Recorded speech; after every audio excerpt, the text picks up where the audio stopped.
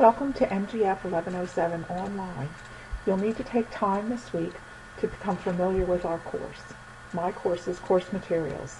Let's explore the My Courses course. From the course homepage, you'll have several options from the top toolbar. We'll start by clicking on Course Home.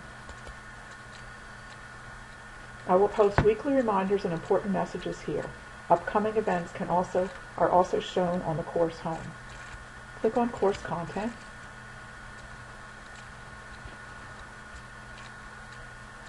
On the course content page, you will see the syllabus at the top.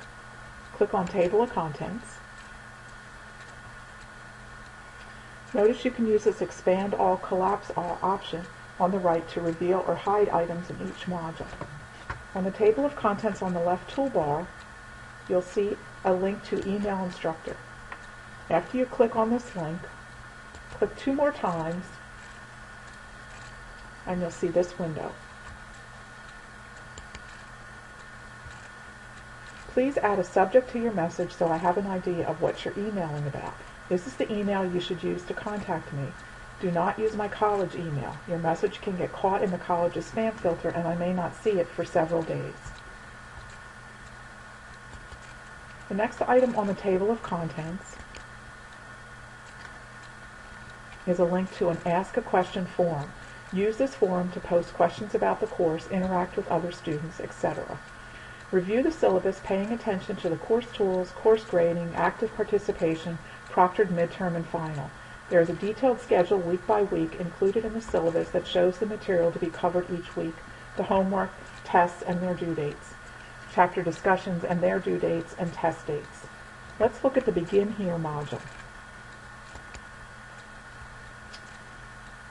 Meet Your Instructor links to my instructor homepage at the college. The syllabus is also included here. The Welcome to MGF1107 online handout is included along with the link to the welcome video. There's information about proctored testing. The syllabus quiz is required. You must earn 100% on one attempt to unlock the unit discussions which are part of your course grade. You have unlimited attempts on this quiz. The first discussion is located here. Class Introduction. The My Math Lab Materials module contains information on how to get registered for our course. The My Courses tutorials include information about the various features of My Courses. Returning to the table of contents, the Weekly Chat Sessions module will contain links to our weekly chats. Our chats will be on Mondays from 11 a.m. to 12 noon. The first chat will take place on Monday, January 11th. The chats are not required, but if you can attend, I think you will find them very helpful. The chats are recorded, so if you cannot attend, use the same link to access the recording. Click on this link to access.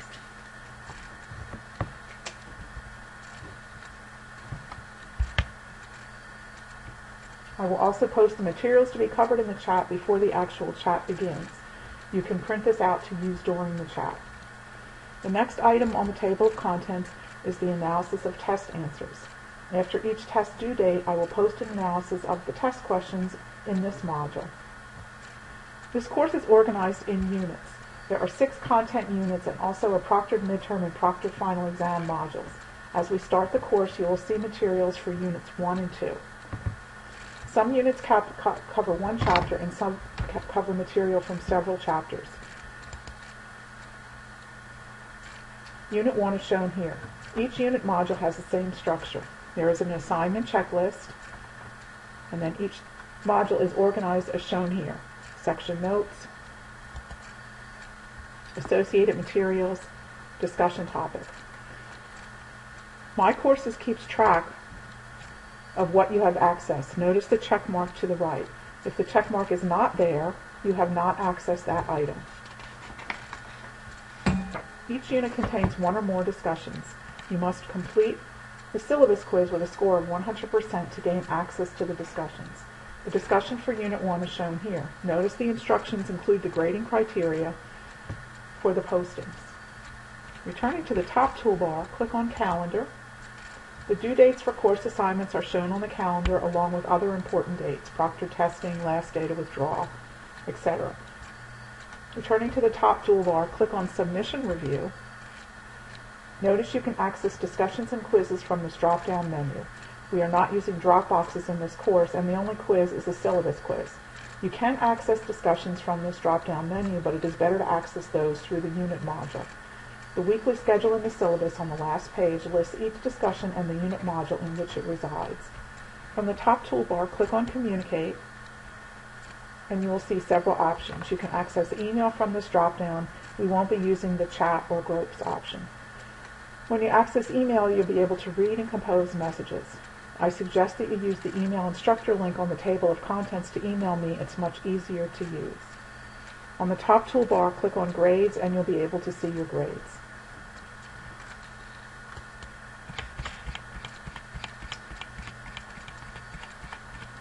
Now for this course, this is critical.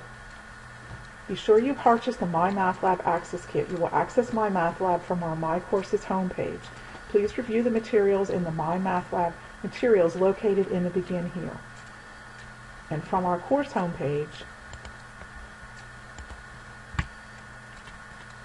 you will click on this window to access MyMathLab. The first time you click on it, you will register, and then after that, you'll be automatically taken to MyMathLab.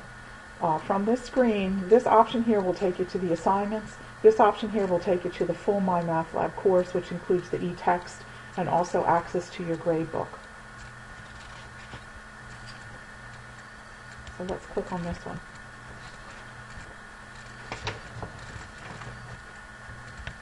So when you use this option, you'll see a course home with a calendar up here, and then on the left toolbar, you can navigate. You can go to the chapter contents. This will take you to the ebook.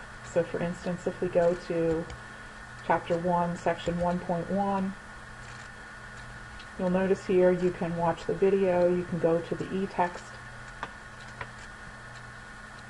and the videos that are here are also linked on the assignment page,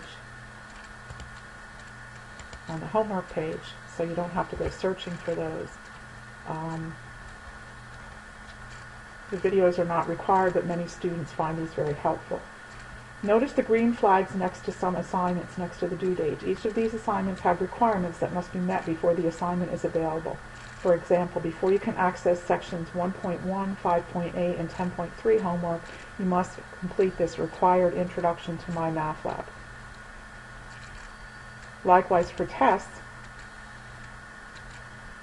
you must complete the related homework with a 60% grade in order to access that particular test. You'll have unlimited attempts on the MyMathLab homework, and you can access the homework even after the due date passes if you have accessed it at least once before the due date. To access after the due date, use the link to the gradebook and then click to select the review option. Each homework problem has several learning aids available.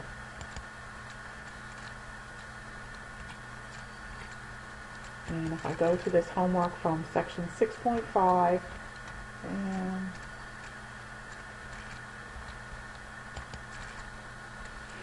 the learning aids will be shown to the right-hand side.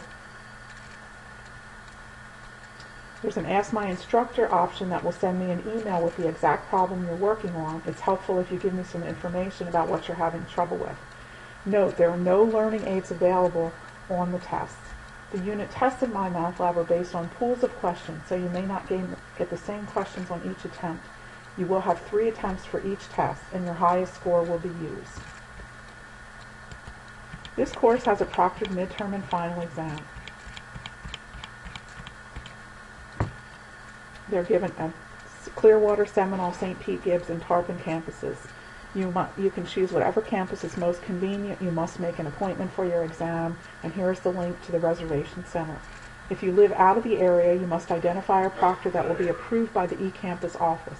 The information about identifying a proctor is included in the syllabus. This task must be completed during the first week of class. Here's a link to the proctor testing website. In order to be successful in this course, you must keep up with the weekly assignments. I recommend printing out the weekly schedule in the syllabus last page and checking off each activity as you complete it. I do not extend due dates. Monday night at 11 p.m. for tests homework, discussion topics unless there's an issue with my courses or my math lab. Please print out the weekly schedule and the syllabus so you can keep track of the assignments. Please contact me by course email if you have any questions. I look forward to working with the class, and I hope you enjoy our course.